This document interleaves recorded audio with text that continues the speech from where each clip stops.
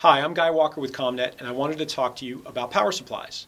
This has become a very important topic because of the different types of communication gear being installed today and the increased use of DIN rails for mounting that equipment. DIN rails are an inexpensive and easy way to mount equipment on just about any surface. Simply cut your rail to size, screw it down, and then you can mount gear very easily. It's that simple. Now, ComNet is responding to these trends by offering you new options for power and mounting. Now, most of our equipment is 12 volt DC or 24 volt DC powered, and it usually does come with a power supply. But now we're offering another option with DIN rail supplies.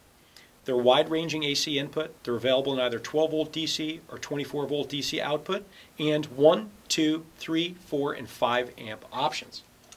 Obviously, they are DIN rail mountable. Now, for those users who need power over Ethernet, we're further enhancing our range of 48 volt DC supplies in both the inline style and the brick style.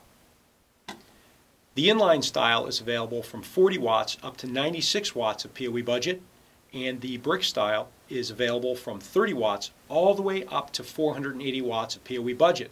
They all carry an extended temperature range, and the brick style is DIN rail mountable.